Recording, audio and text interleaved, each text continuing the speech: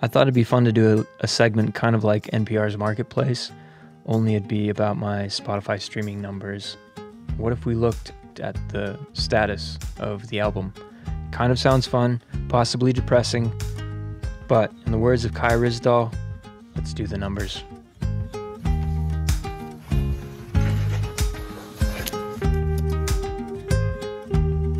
Since December 1st, 2022, songs from Up North have been streamed a total of 26,276 times on Spotify. As you can see, unfortunately, the album is trending downward. Boo. The last 7 days saw 1,813 streams. That's 18.9% lower than the prior week. But, I mean, what does all that mean in terms of cash? So while writing this, Spotify's current royalty rate is around $0.00437 US dollars per stream. So let's take 26,276, the total amount of streams, times 0.00437, and then that equals $114.83. What are the key takeaways here? I think the first one is pretty clear, and that's do not become a singer-songwriter. No, I mean, at least not if you want to make $114 for 3 years of work. That's how long it took me to make the album. Ooh.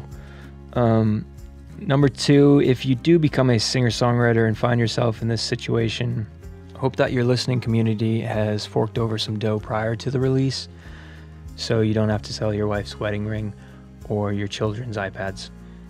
Also, at this point, I just want to say thanks again to my community for funding the album and making it happen. It could not have happened without you guys. I think that's pretty clear.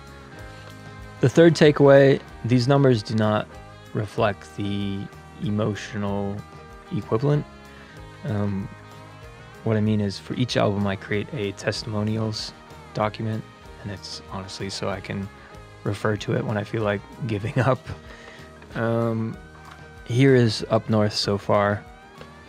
There's just lots and lots of lovely comments and very humbling. I made this album because I believed in it. It's unrealistic to think a love letter to a small town in northern Minnesota would be a commercial smash. But it was meaningful to me, and I hoped it would be meaningful to many of you. The testimonials confirm it was, and that the emotional value of the album far surpasses the dollar value the market places on these songs. So I think we can be proud. You all helped make this album possible, and I think it was worth it. I hope you do too.